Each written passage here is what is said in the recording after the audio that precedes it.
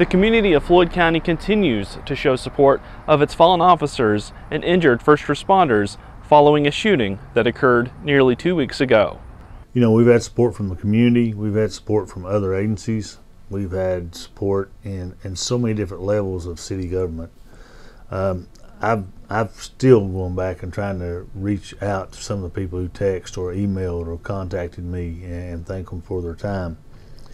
Of course, the first week was really devastating. It was really, nobody really knew what to do, and after that, the outpouring of help was just unbelievable. As a result of a shooting that took the lives of 3 police officers in Floyd County, community members and agencies have rallied through means of fundraising to help out affected families. It means everything. I mean, you know, you go through something like this, and you know, it's something that's kind of been unprecedented around here.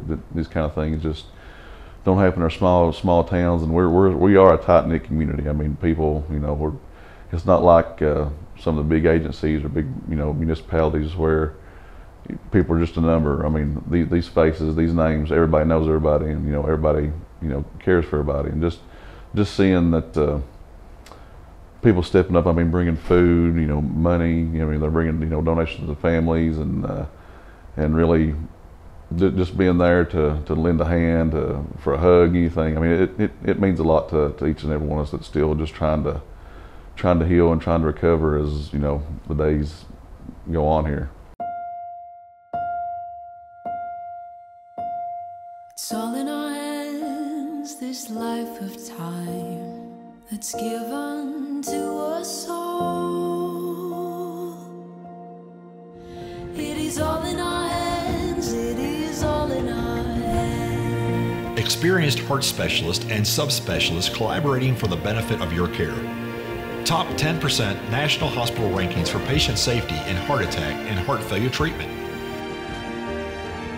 The technology and skill to perform extraordinary complex, minimally invasive cardiac, electrophysiology, interventional and structural heart surgeries.